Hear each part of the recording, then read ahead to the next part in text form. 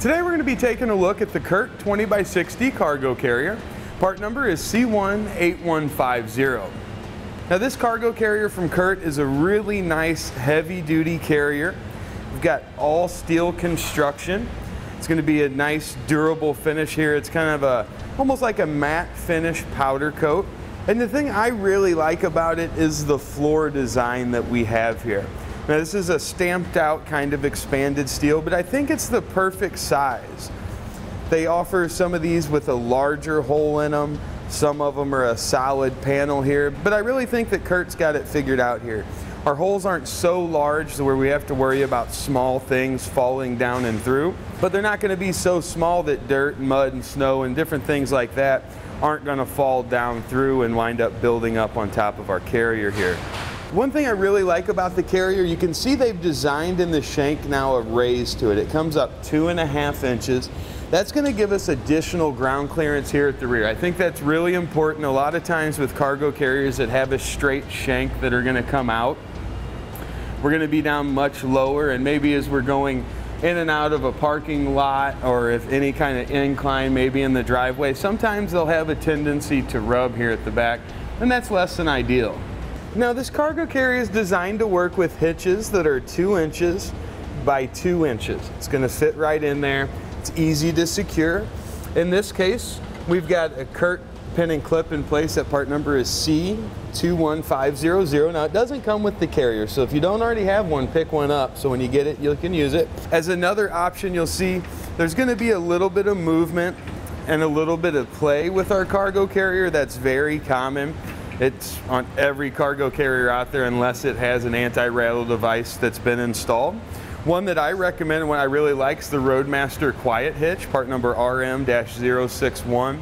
It acts as a hitch immobilizer, and it'll limit the side to side or the up and down movement that we have with our carrier. So just something to keep in mind there. Now the cargo carrier offers a 500-pound weight capacity, which is nice. It's going to allow us to put on here just about anything that we'd want to haul behind our vehicle. We've just loaded it up with about 200 pounds worth of bag here. And you can see, remains nice and stable. Also, we've got our raised rail all the way around the outside here. That helps to contain that gear. You can see, holds it in place so we don't have to worry about it slipping off. Now that rail's about 5.5 inches high. You'll see the braces that come up to support our raised rail.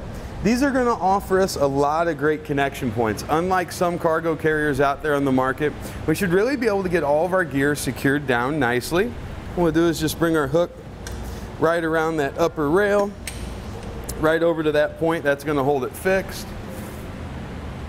And we'll just bring it over here and connect it to the other side. Now we always recommend using 2 straps to secure everything, keep everything held in place. If you like the idea or if you have the need for a cargo net, we have one that's designed just right to fit our CURT cargo carrier. That net's going to measure 43 inches by 24 inches. The part number on that is C18202. So if you'd like that to have full containment and connected on each side, get everything covered up really nicely.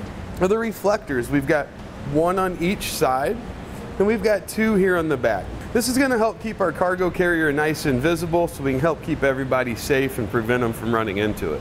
Now something that we've discovered also with the cargo carrier, it allows us with just a couple of zip ties here to relocate our license plate.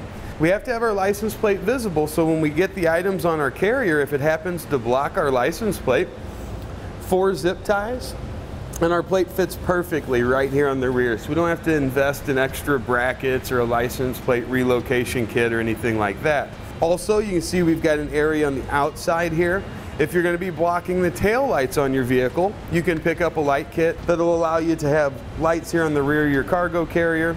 And then we could run right up to a 4-pole, plug it in, and we'll have lights on the back to keep us compliant with all state laws. Now the cargo carrier is very easy to put together. We've got 4 bolts in the rear here, 4 in the front, and then 2 that are going to go through our main shank here to keep everything held together. So with just installing 10 bolts, your cargo carrier is going to be assembled and ready for the road. Here on our test course, we'll start by going through the slalom. This is going to show us the side-to-side action. This simulates turning corners or evasively maneuvering.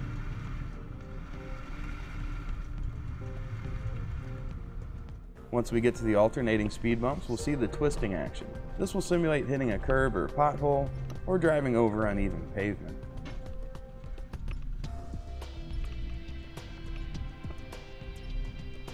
Once we get to the full speed bumps, we'll see the up and down action. This will be just like driving in and out of a parking lot, parking garage, or driveway.